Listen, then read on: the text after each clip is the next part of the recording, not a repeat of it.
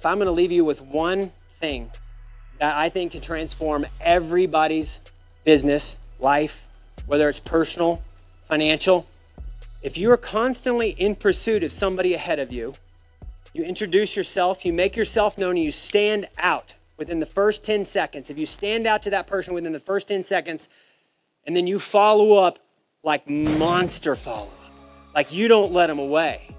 Hey, here's a book, you know, I know you love hunting. Here's a book about bows.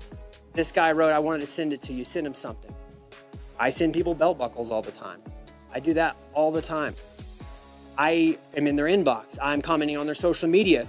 These people will then get to know, like, and trust you, and they will help you through knowledge. The quickest way to get from A to B is through time collapsing. Taking somebody's knowledge and learning it, but doing it strategically so that you can get to A to B much faster. Now, as a professional athlete, I could have went and did it myself, which is what a lot of guys do, and guess what? Most of them fail. I would say 95 to 98% fail, don't make it. Why did I make it? My dad was a trainer, so I got that knowledge. When I seen that knowledge wasn't there for the mindset, I had to go seek somebody else.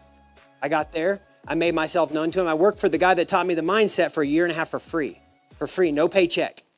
Then after that, I meet Jay Novacek.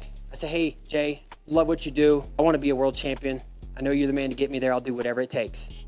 Guess who got to work with the world champ? 3 times. I did. I gave him a saddle. I did kind things for him.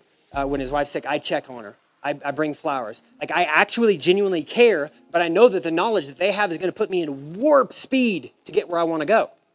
Everybody here has a skill. Time collapse. Be strategic on the relationships you have. Be kind, nice, courteous, care about them, but show that you're more valuable to them than everybody else who just wants to suck from them.